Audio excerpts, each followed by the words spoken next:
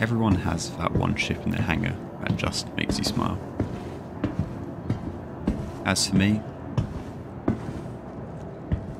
well, this is mine.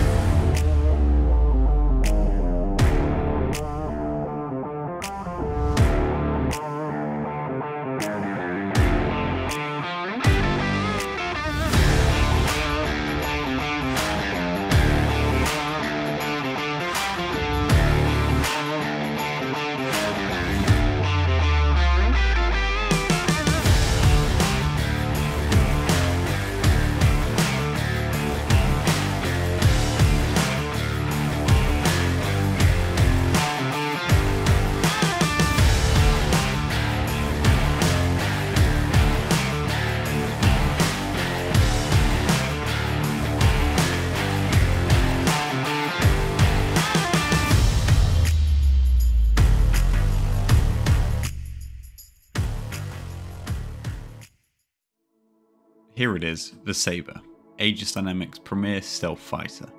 The Sabre sits in that tricky middle ground of medium fighter. It should be more powerful than a light fighter, but lack the guts to be called a heavy fighter. But is that the case here? Over the course of this video I will run you through the best equipment setup, my thoughts from using this ship, and give you a guide to making the highest AUEC with the Sabre, because I think you'll be surprised how much this ship can make. And if you enjoy what you see, a sub and sharing this video would go very far for a small channel like mine. The Sabre comes with some challenging connotations. Most people will immediately chuckle about how the Gladius is more manoeuvrable or the Vanguard series offers more DPS, and both of those claims are correct, but something just feels right with this ship. Seeing those 4 size 3s fire from right next to you pumps adrenaline like no other ship can do. Having your missiles within a bay truly sells the stealth look of this ship, while also adding the secrecy. Did I fire my last shot? Let's find out. There is something to be said about Aegis styling. Inside and out, this ship looks the parts. You know it's built for stealth operations even from a glance. The interior fits the purpose perfectly. While it may not be much to look at, the dimmed red underglow tone and great visibility make this one of the better cockpits out there. And styling doesn't just stop there at visuals. The Sabre's afterburners offer the perfect symphony to tie this package together.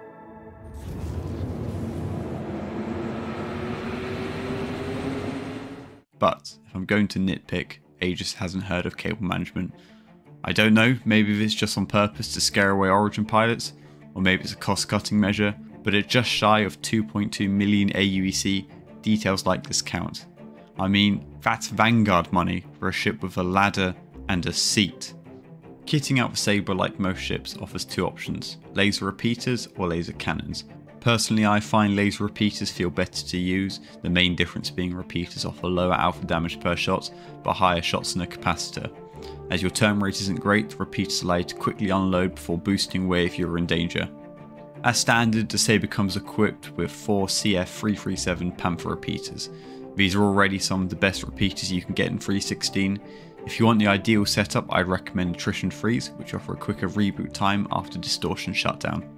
The Sabre is all about stealth, so we will continue this trend with 2 Mirage shields. These offer the same protection as other size 1 shields, but also have the lowest heat output. An honourable mention goes to the FR66. While they run much hotter, they do offer greater modular HP. When it comes to power supplies, I go for 2 slipstreams. This size 1 stealth power plant offers more than enough power to meet our needs, but also helps reduce our heat output. So if you've been paying attention this far, the logic behind these coolers will not shock you. Snowblinds have the slowest cooling rate of all grade A components, but this is still more than enough for what we need to keep this stealth build cool. Finally, quantum drive. This is the only component that isn't stealth. The biggest goal is being able to jump from one side of Stanton to the other. For this reason, the Atlas drive is perfect for our needs. Whilst it's not the fastest, we can get around the whole system on 1 fuel tank. The Sabre is kitted out. You've watched the wings unfold many times and most likely seen the ship spawn floating in the air. It's time to make some money. Box missions offer a great balance between... No, I'm only joking. Bounty hunting around Crusader is the place to be. I'd recommend setting your spawn to Grimhex, reducing downtime. The ideal combat loot is group VHRTs, then wait for this mission to respawn. In the meantime, do as many single VHRTs as you can, typically it's 2 to 3. Finally repeat this cycle until you've made enough money. With a 15% bonus from both Northrop Group and Crusader Security, I average 627,000 AUEC per hour. And whatever you do, don't forget to take Call to Arms under the Mercenary tab. And just a word of warning, your wings fall off at the slightest gust of wind, taking your weapon with you, so fly safe out there. Looking into the future, I see bright things. Its compact design will make it an ideal patrol ship for an Idris fleet. At 4 meters longer than a Gladius and almost identical in width when landed, it will be a great alternative when more firepower and fuel is needed.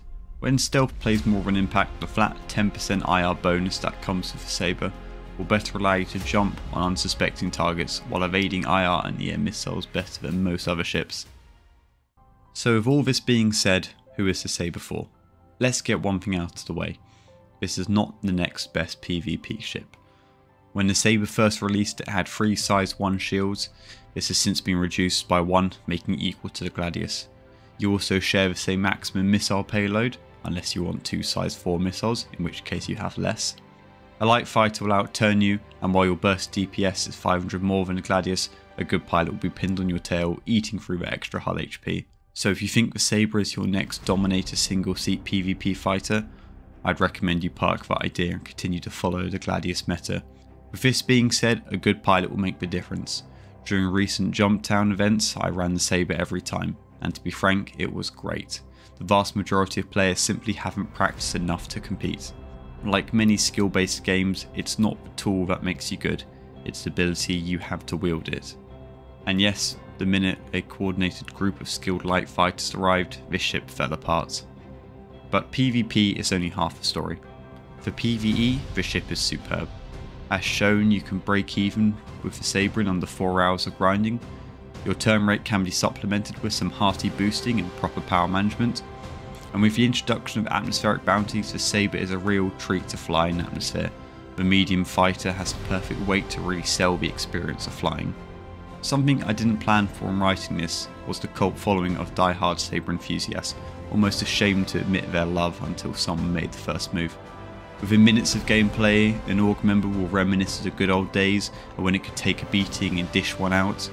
In flying the ship, you are openly endorsing the rule of cool and throwing caution to the wind. You don't care of the shortcomings. Look at the wings. They move. At the end of the day, the Sabre is not your next best purchase. But honestly, I didn't care on day one, and I certainly don't care now. This ship is the underdog. It has no real place in the game, and yet it hasn't stopped me having some of the best fun I've had in bounty hunting right here.